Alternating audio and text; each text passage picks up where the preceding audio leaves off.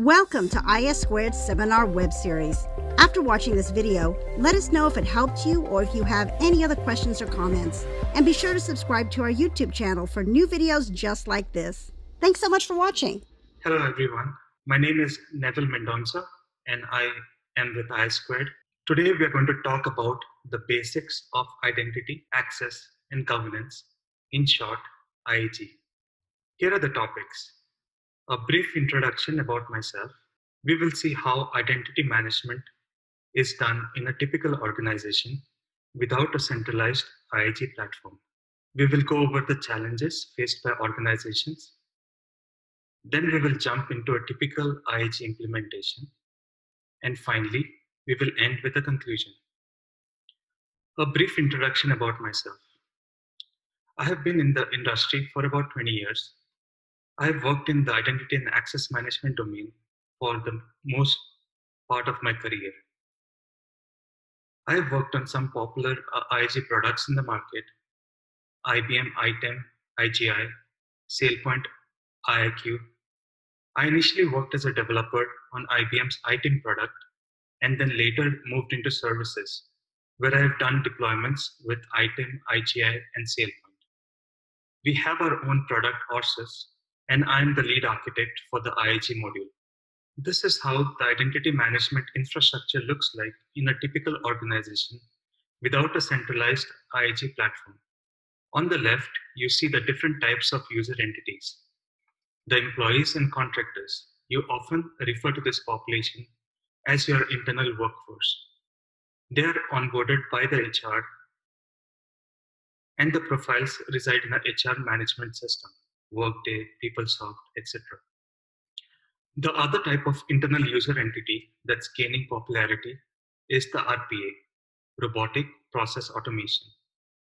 These entities need access to perform their job duties and have a similar identity lifecycle as a human. Then you have the business partners. These are external entities who need access to internal systems or applications. Lastly, you have the suppliers and customers who would be accessing the various portals hosted by the organization. On the right, you see applications and systems the users will be accessing. Many of the applications and systems will be connected to one or more directories. The users are authenticated with the directory, and authorization is managed using directory groups. You will see a lot of standalone applications on-prem or in the cloud. They may either authenticate with the directory or may maintain the user credentials locally. The authorization in this case is done locally. There are also those legacy applications. Organizations have their portals hosted for suppliers and customers. There are different ways in which access is provisioned for users into applications and systems. Many organizations in these days have automated processes to provision most of the user access into their directories. There might be some exceptions, such as administrative access, that might be managed by the directory admins. However, if you don't have a well-architected identity management platform, then you would still be doing many of the tasks manually. A simple example: pulling a report for a SOX audit. The standalone applications in most cases have less automation around their provisioning processes. And for the legacy applications, it may all be manual. There are different admin teams, mostly working in silos. Most of the processes are manual, time-consuming, and many times have security loopholes. Imagine a user having direct access to a cloud-hosted application who leaves the organization and the access is not terminated on time. There can be negative consequences. As far as the org portals, the end users in most of the cases registered themselves. And on the back end, you would have the portal admins managing the user life cycles by running manual jobs. What are the challenges when you don't have a centralized platform for identity access and governance? Accounts are scattered all over the place. There is no way to identify who owns them. Some users may have left the organization already, but their accounts are still lying around since there is no way to figure out who owned them. Users own multiple accounts and have different types of access on various systems applications. There is no central place to find out. You have multiple application administrators managing accounts and access in silos. They have their own identity management processes. There is no central self-service portal for end users to perform basic tasks such as password resets or to request access. Users call help desk to reset the passwords, which in a way has security loopholes if you don't have strong procedural controls in place. Access requests are processed manually by various admin teams and thereby have lengthy SLAs. If the terminations are not processed in a timely fashion, there can be negative consequences. Pulling simple reports of who has access to what resources can be time-consuming and requires coordination between multiple teams. This becomes very critical when it comes to audit requests, which in most cases have shorter SLAs. It's critical to have periodic validation of privileged access. You often find users with administrative access that they know. You don't see organization-wide security policies, for example, a strong password policy. This leads to security challenges. You don't see an organization-wide standardized process for access requests. The processes are confusing to end users. You often find users getting access to resources without proper vetting. Audit trail for an access request may or may not exist.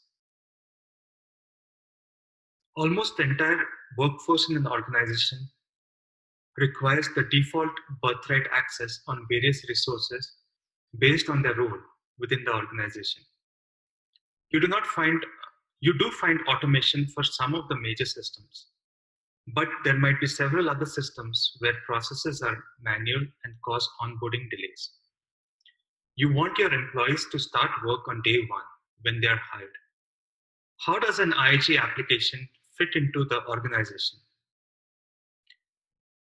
You have one IAG application to handle all your identity, access, and governance processes.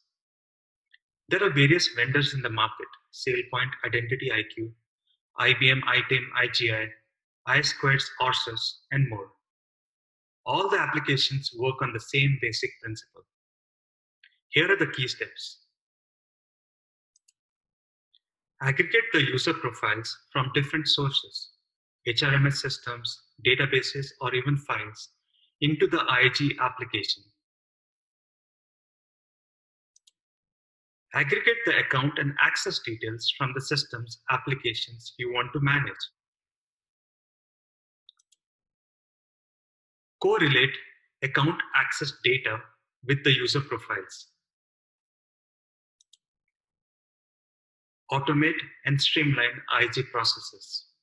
The IAG application has connectors to connect to systems applications and automate the user and access management functions. The systems applications can be on-premise or in the cloud. There are out-of-the-box connectors shipped with the product for systems applications widely used by the organizations. Example, Active Directory, LDAP, Salesforce, etc. There are generic connectors that can provision into applications that publish user management APIs using standard protocols like REST. If these options don't work, the IAG application has a framework the customers can use and develop custom connectors, as long as the application system you want to manage has APIs available. What about those applications that don't have any user management APIs? This is usually the case with old legacy applications. You can still manage these applications within your IAG platform via integration with your ticketing tool. In this case, the IAG application converts the access request into a ticket that's assigned to the administration team for the application. And the provisioning is manually done by the administrators. Even though it is still a manual process, the process itself is managed within your centralized IAG application. There are also those cases where some of the provisioning steps cannot be automated within the IAG application. For such use cases, there are plugins that can call external scripts or tools.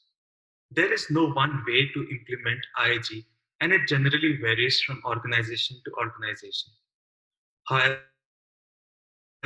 it is important to understand that the implementation of an IAG platform is a journey. You need to follow a phased approach. There will be multiple iterations to solidify your processes. You have to be clear on the overall objectives and have a strong executive support and endorsement. The first step is to aggregate your user profiles from the authoritative sources. You may need to segregate data from multiple sources. Then you would aggregate accounts, access data from the target systems you want to manage. As you do this, you would be correlating the account and access data with the user profiles. The correlation is done based on some unique user attributes that exist both in the user's profile and on the account. For example, the user staff ID that is also stamped on the user's Active Directory account. It generally takes 2 to 4 weeks to get most of the data correlated, but there will be fallouts.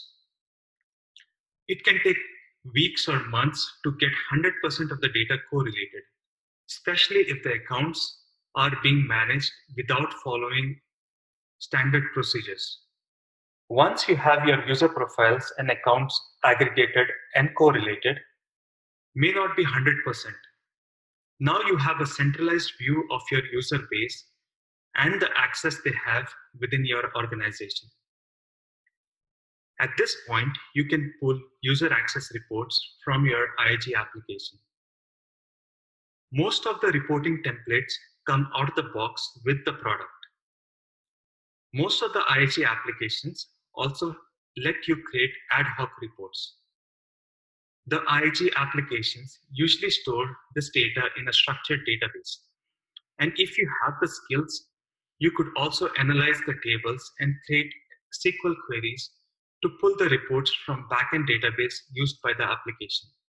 Once you have the critical reporting in place, you can then work with the service system owners of the application systems and initiate certification campaigns. These will be manual campaigns where you would be providing Excel reports to the certifiers, taking their inputs and working with the application system administrators on remediations. The best part is you're pulling all the reports from a central location. No longer do you need to go to multiple teams. The turnaround is much lesser. This should surely make your auditors happy.